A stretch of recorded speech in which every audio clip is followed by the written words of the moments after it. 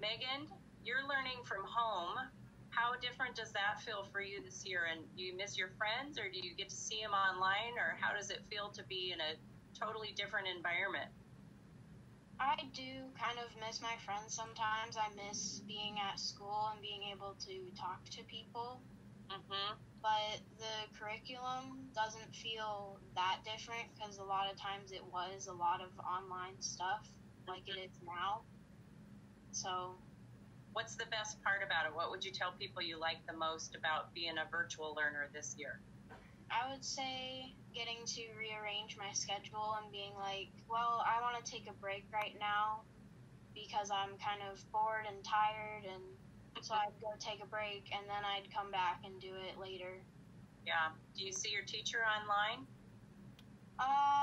No, not really. How do you check in with your teacher? They message me every week and give me like a progress update and like let me know how I'm doing, if I'm behind or on pace. Yeah, good.